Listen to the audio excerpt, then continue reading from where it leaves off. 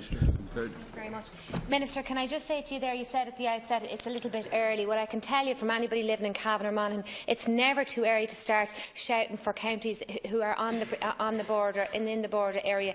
Brexit is looming large. It's very much in the hearts and minds of everybody in the constituency, and particularly in the small and medium enterprise section, and obviously the agri sector as well. We have Lakeland dairies in the heart of the constituency, from Killashandra to Lough Agish to Bailieborough. Massive industry, and thousands of gallons of milk coming from the north into the south and being processed in our constituency. Now, I can tell you the roads are being hammered, absolutely hammered. We've suffered significant losses of almost 50% since 2008 in what our local authority has to spend on our local roads. We've had absolutely no expenditure on LIS scheme, and I would ask you, Minister, it is not too early to start flying the flag for the border counties. Minister, final response.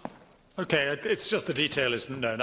I take your point, and I know that the border counties are certainly feeling the pinch already, particularly on trade, and particularly as Deputy Smith and yourself have referred to SMEs. And I take that point, and I think it obviously has to have a knock-on effect on the infrastructure and the roads as well.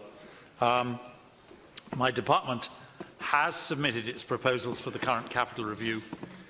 Clearly, the final review will be decided by the Minister for PER and Government. However, a number of possible investments impacting on the border region have been considered in the submission. In identifying projects, I considered a range of factors, including congestion, regional development and the wider development context. For example, if the A5 proceeds as planned, the N2 links to the A5 from Monaghan will need to be improved, and this was factored in. Similarly, current IDA Island plans for investment in Sligo require investment in regional and local roads.